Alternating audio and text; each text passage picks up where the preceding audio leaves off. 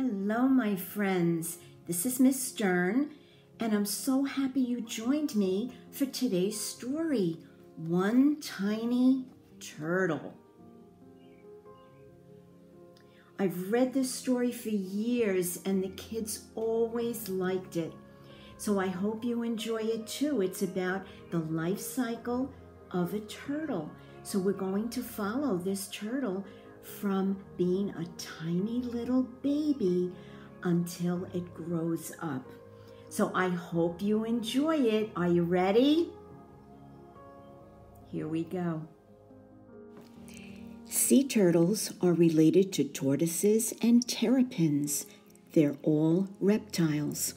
Sea turtles are great wanderers, traveling thousands of miles each year, often far from land. This makes them difficult to study. So scientists are only just beginning to find out about their mysterious lives. There are 7 species of sea turtles.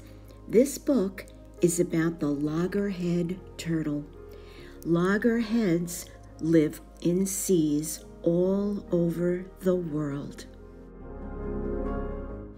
Far, far out to sea, land is only a memory.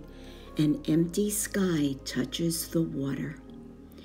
Just beneath the surface is a tangle of weed and driftwood where tiny creatures cling. This is the nursery of a sea turtle. Passing in a boat, you might not notice the turtle, not much bigger than a bottle top. She hides in the green shadows. She's a baby, so her shell is soft as old leather. Just a little fish bite could rip it open. But the turtle is safe in her world of weed and snaps her beak on tiny crabs and shrimp. The turtle swims around, flapping her long front flippers like wings. She is flying underwater. She pokes her pinprick nostrils, oh, they're little, aren't they, through the silver surface to take a quick breath. So fast, blink, and you'll miss it. Then she's gone, diving down into her secret life again. For 3 or 4 years, maybe more, the turtle rides out storms and floats through hot calms. What does it mean to be calm, and how is that the opposite of a storm? Steadily, she outgrows her nursery. So what's happening to her size? Nobody sees her leave, but when you look for her, she has vanished all the same. I wonder where she went. A year or 2 later, she turns up close to land, bigger than a dinner plate now. She's not a fish snack anymore. Her shell is hard as armor. Her head is tough as a helmet. She's grown into her name, Loggerhead. She has come to eat crabs. Millions swim up from deep water to breed in the shallows. Their shells crack as easily as hen's eggs in her heavy jaws. She's gotten big, hasn't she? But in a week, the feast is over and Loggerhead disappears again.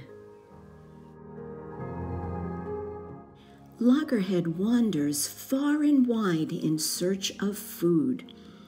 In summer, to cool seaweed jungles where she finds juicy clams and shoals of shrimp. Do you like shrimp? And in winter, to turquoise lagoons, warm as a bath, where she can munch among corals. Loggerhead may travel thousands of miles, but she leaves no trace or track for you to follow.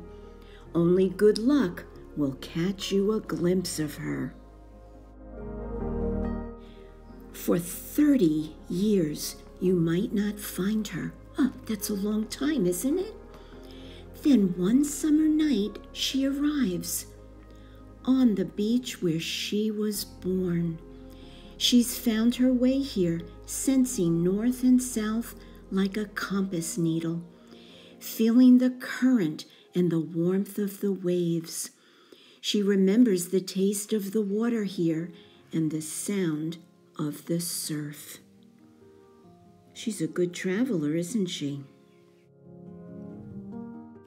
Now, before I read this page, I always tell my students, when they look at the picture, don't worry, she's not crying, she's not sad. We're going to read to find out what's going on with her eye. Loggerhead has grown in her wandering years. She's big as a barrel now. Floating in the sea, she weighs nothing, but on land, she's heavier than a man. So every flipper step is a struggle, and her eyes stream with salty tears, which help keep them free from sand. Loggerhead makes her nest where the sea won't reach.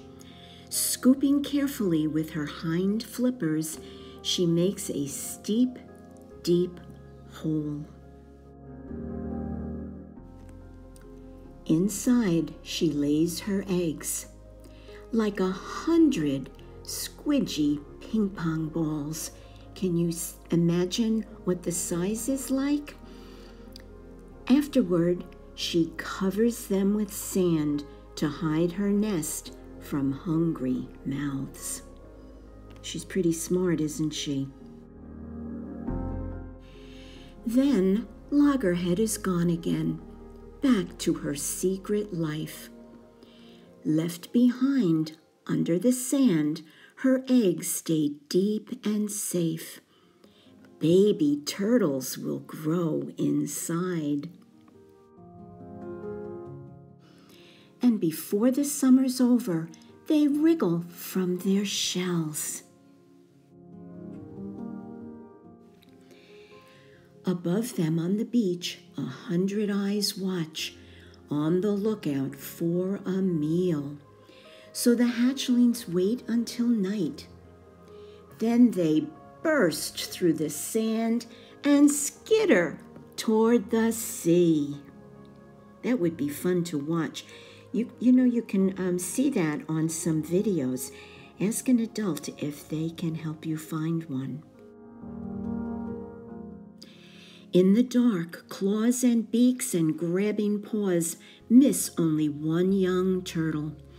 One day, she'll remember this beach and come back. But now she dives under the waves and swims, swims and swims out into the arms of the ocean. Far, far out to sea, land becomes a memory, waiting to wake in the head of the little turtle.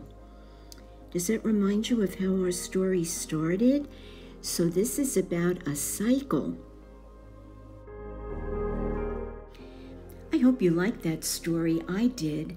Now remember, this is about the life cycle of the Loggerhead Sea Turtle. Like I mentioned before, you might want to see if someone can help you find a video of the turtles hatching.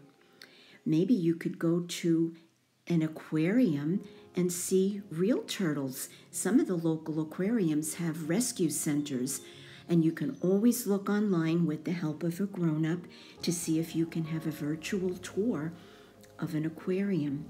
The one thing that I want you to think about is the cycle. And make a big circle on a piece of paper and draw pictures with words too of the different cycles of the turtle, starting when it was a little baby in the nursery. And go back to the story and look for the different parts, and remember that at one point it was tiny like a bottle cap, and then a dinner plate, and then as big as a barrel. So have some fun with that. And until next time, my friends, happy reading.